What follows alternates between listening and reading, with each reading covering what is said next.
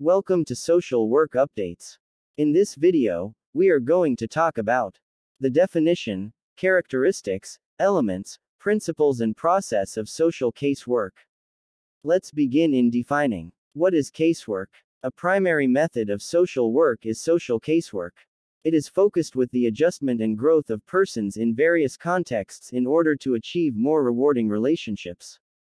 It takes a methodical approach to researching and diagnosing the client's issue. Different social scientists have characterized social casework in different ways. As an example, according to Warner Boehm, social casework is a type of social work that takes action in the psychosocial components of a person's life, because it concern about to improve, to restore, to maintain and to enhance his social functioning by improving his role performance. According to Safrad, a social worker's method is called social casework because it assists individuals. It discover a solution to social adjustment problem, which they can resolve satisfactorily through their own efforts. Mary Richmond says that the art of doing various things with different people while working with them to attain some of their own and society's betterment is how social casework is defined. Nature of social casework. A connection in social casework has components of acceptance, expectation, support, and stimulation, where both the client and the caseworker are self-contained in. A casework partnership can serve a variety of therapeutic purposes, like it give us betterment of the situation. It is a stage in the formation of one's personality and it is a capacity building exercise. There is a greater need for social adjustment, and relationships require outside assistance in social casework. Elements of social casework. According to Helen Harris Perlman, she defined casework as a person with a problem comes to a place where a professional representative supports him through a given process. And it is known as the 5 Ps theory. According to this definition, there are 5 elements of social casework. These are person, problem, place, professional representative, and process. Let's start with what is person.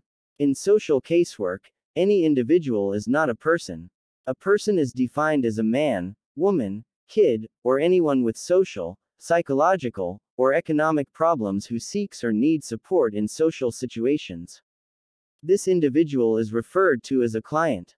When a person fails or is unable to manage with his or her difficulties on his or her own and seeks the assistance of a social worker, he or she is referred to as a client. Next element is the problem. A issue is a condition that emerges as a result of an obstacle in man's environment that has challenged the adequacy of his attempts to operate effectively.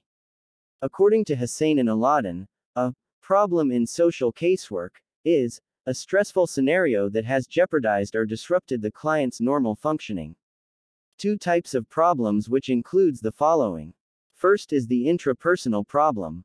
The intrapersonal problem is a scenario that only affects one guy, and the influence of the condition is only felt by that one man.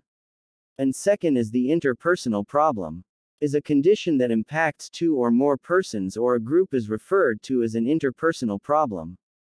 The individual's issue could be social, psychological, physical, or financial in nature. The following are some of the sources of the client's problems. Number 1. Disturbance in the economy. Number 2. Disintegration of society. Number 3. Maladjustment in terms of finances. Number 4. Adjustment of social males. Number 5. Conflict between individuals. Number 6. Conflict inside the family. And Number 7. Disturbance of personality. Next is the place. The agency through which the professional caseworker assists the client's social functioning is referred to as the place. A social caseworker agency, according to Hussein and Aladdin, is an organized entity that offers services, materials or non-materials for the solution of client difficulties. There are 2 types of agency. The following are. First is the public agency. The term public agency refers to government-run organizations. And last is the private agency. The term private agency refers to organizations that are funded by voluntary contributions and government assistance. According to Perlman, the categorization of the agency is determined by 3 key variables. These are the following. Number 1. There is a source of support for them. Number 2. There is a professional authority source and Number 3. There is a specific purpose and area of concern for them. Next is the professional representative.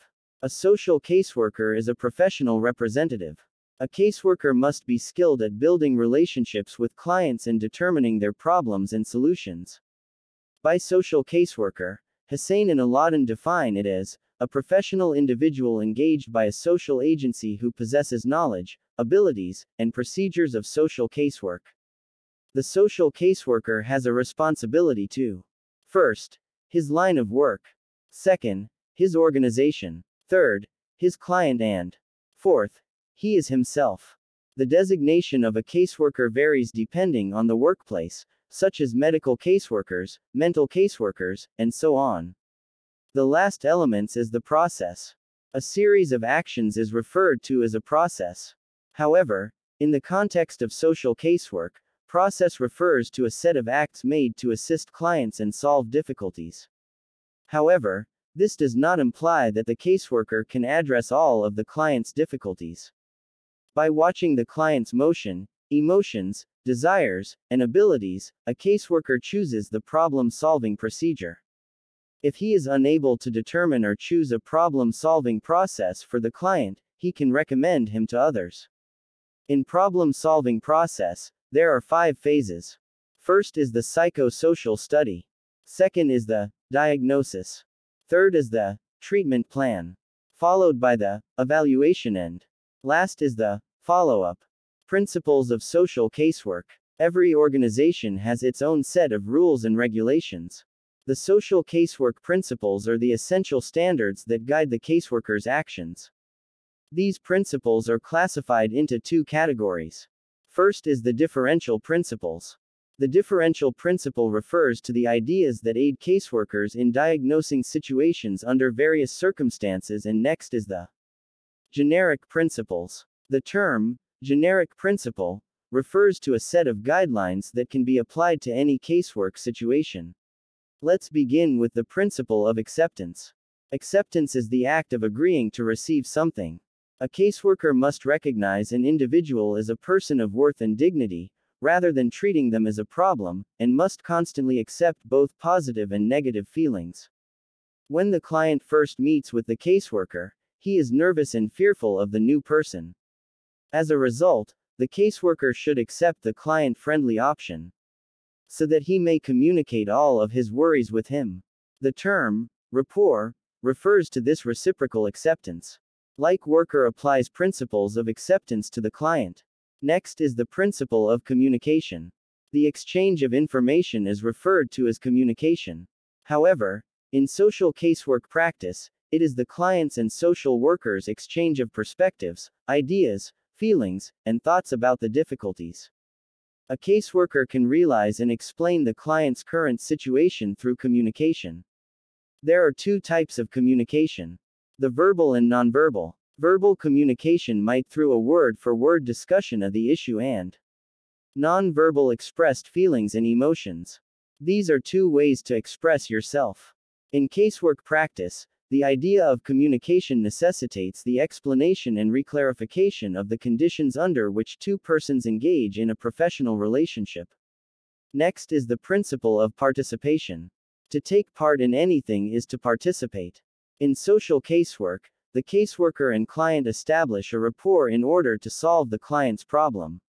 However, the client's active participation is required for this relationship to flourish. A caseworker can benefit from the client's active participation. These are follows. First, it identify the most effective solution to the issue. Second, it identify the client's advantages and disadvantages, and third, it boosts the client's self-assurance. The fundamental goal of the problem-solving process can also be achieved with the client's active participation. It improves the client's ability to self-determine and make decisions about the various aspects of the stressful circumstance. Principle of self-determination. The principle of self-determination guarantees the client's right to choose and make decisions in the problem-solving process with the assistance of a caseworker. This right, however, is not unrestricted. It is constrained by the client's: first, the decision-making ability. Second, based in the law. Third, governed by a moral rule of behavior, and fourth is, by the agency. According to this principle, a caseworker is a person who helps people with their problems like, first, assist the client in clearly seeing the situation, and second, assist the client in reactivating dormant resources. Create a welcoming setting in which the customer can feel at ease. Not directly manipulate any choice and without attempting to persuade the client to accept his decision. Principle of confidentiality. The term, confidentiality, refers to the rule of preserving secrets. Confidentiality is essential in social casework because it gives protection to the client's confidential information. It is the client's fundamental right. It's the client's ethical responsibility, and it requires for good casework practice. A caseworker follows this approach by attempting to gather information about the client in order to fully comprehend the problem.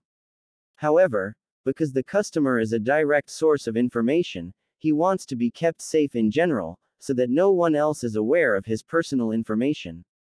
A caseworker should do this by reserving and preserving the client's information. Next is the principle of individualization. Individualization entails examining a person from multiple perspectives rather than just one. Walter Friedlander claims that individualization is the recognition and understanding of each client's unique qualities, as well as the differential application of principles and methods in assisting each to a better adjustment. According to this principle, a caseworker is a person who helps people with their problems. Social worker must attribute the following. First, he or she must be unbiased and prejudice-free. Second, maintains understanding of human behavior. Third, maintain the ability to listen and notice. Fourth, maintain the capacity to move at the pace of the client, and fifth, keep the capacity to enter the client's feelings. The following are the essentials of individualization. First, preparation for the interview. Second, confidentiality of the interview. Third, boosting the client's morale, and last is the language and adaptability. The last principle is the principle of self-awareness. Self-awareness is a notion that requires the caseworker to be conscious of his own self, strengths, and weaknesses. A social worker must be the following. First, social worker must be critical. Second, must be aware of oneself. Third, must determine one's strengths and shortcomings, and fourth, must be able to empathize with others' feelings. Self-awareness is required of a caseworker. He may easily skew his view of the client's personality if he is unaware of his own preconceptions, pet hates, and biases. If the caseworker is impacted by emotions, prejudices, bias, or sensitivity, this ability is harmed. And that's it. Thanks for watching. For more social work updates, please watch and like the video, hit the bell and subscribe to my YouTube channel.